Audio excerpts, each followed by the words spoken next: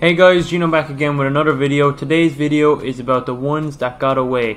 It's about the mistakes you make when you start investing and you look back on in a year or two and you think, So that's what we're going to talk about today. Before we start, this is not financial advice. I am not a financial advisor. It's for entertainment purposes only, and this was a tough video to make. I never really looked back at some of this stuff, so this was a tough video to make, and I'm sure you'll all get great pleasure out of my pain as we go through it. So without further ado, we're going to get straight into the video.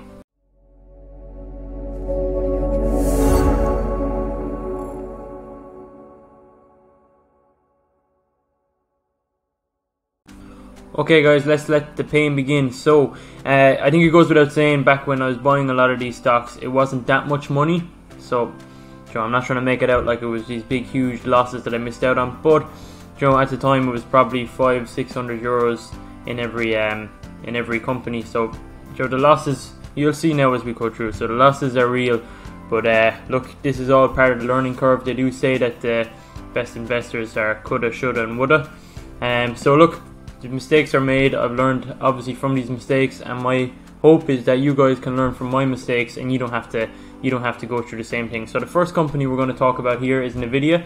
So Nvidia are a visual computing company, and they make a lot of stuff for video games and streaming and things like that. They're a huge retail investor company. I'm sure you've all heard of them.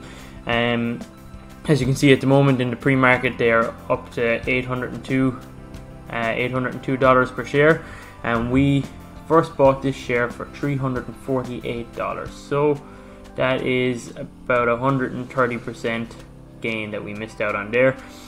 Back when we were buying these, we were buying and we were selling when we had a little bit of profit, and we were taking these little bits of profit. That's what we thought was the right thing to do. We were trading for the most part, and that's how we started, and we realized very soon that that is not the way to do it. Especially now looking back, think about the profit we took out of Nvidia. Could have been 50 euros or whatever, and now looking at what we could have made now with a 130% gain. Look, we've learned anyway, and now we're doing it right. But hopefully you guys can see my video here now today and know what not to do. So the next company then we go is to DFS, which is Discover Financial Services.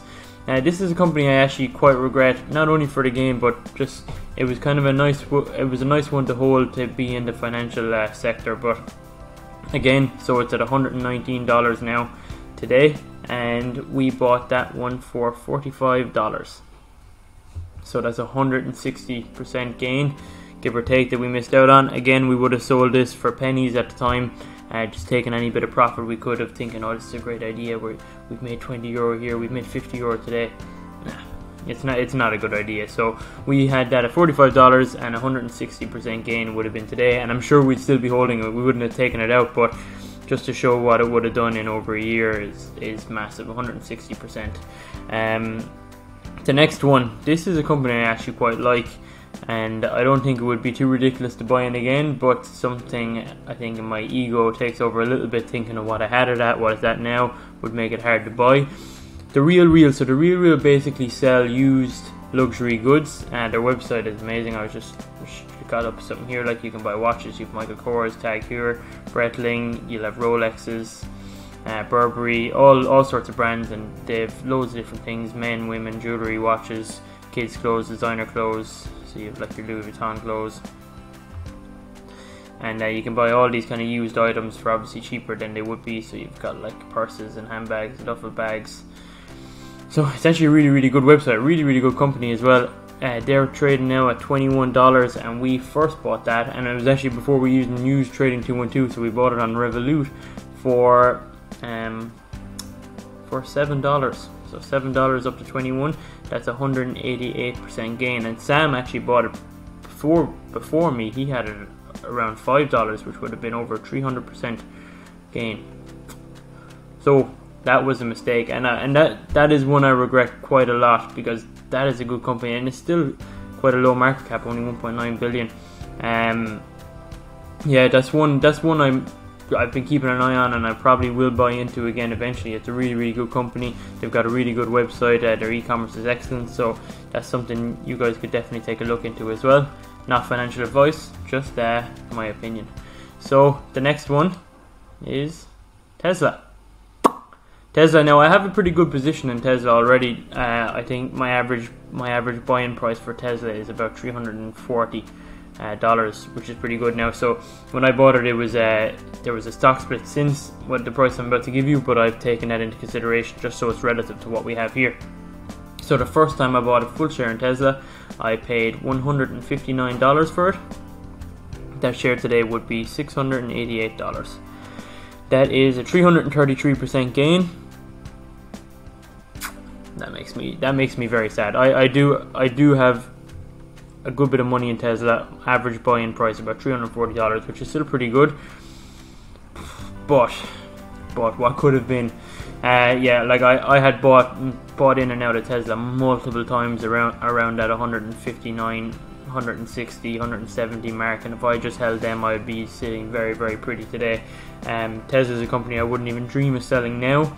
I don't know what I was doing selling back then. It just goes to show that you don't, you learn with time, but hopefully you guys can watch our YouTube videos and learn from us, because I think it's important how honest we are about our mistakes as well as about the things we do right, and it just shows really the important things. So like when it comes to buying and selling your shares, just buy a company, put time into thinking about the company, make sure it's a good company, buy it and hold it and keep buying it until you have a position you're comfortable with.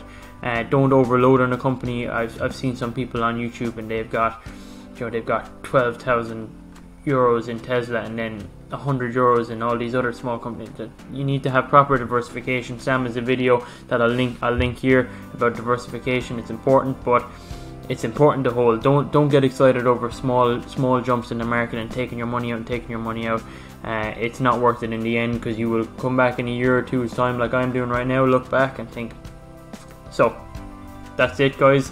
That is the pain that I've had to record for you today, but it's important to see, and it's very, very important for you guys to realize the difference in long-term investing. And that's not even long-term, we're talking a couple of years here, a year and 2 years, but imagine these in 5 years. When I look back in these in 5 years, I'm sure hopefully now the ones that I've bought now will be doing great, but I could look back that one extra year and think, what if? But there's no point in getting too worked up on it. But it is important to learn from your mistakes, or learn from my mistakes. So definitely that's something to keep an eye on. And just off topic, something I just said I'd mention. Facebook is a stock that we don't personally own, but I do have members of my family who have shares in Facebook, and they have just hit the 1 trillion market cap yesterday. So it's their first time going over a $1 trillion market cap, which is great news for Facebook. Facebook is an amazing company. I know a lot of people our age think people don't use Facebook anymore. Facebook is huge. Facebook owns Instagram, Facebook owns WhatsApp. Facebook is a huge company, and it's great to see them go over the 1 trillion mark. So guys, that's it for me today. Thank you so much if you've gotten this far. We really appreciate the support. If you'd please give us a like, leave a comment, share the video with your friends, subscribe, whatever it is you want to do, please do it. Follow us on Instagram. We have a free Discord link in the description down below. We really appreciate all the support so far, and we do think it's very important not only to talk about things that we do right, not only to talk about the news, but talk about the mistakes we made so you guys can learn from our mistakes, and hopefully we'll save you guys money in the long term. So we really appreciate it. Stay safe, and we'll talk to you next time.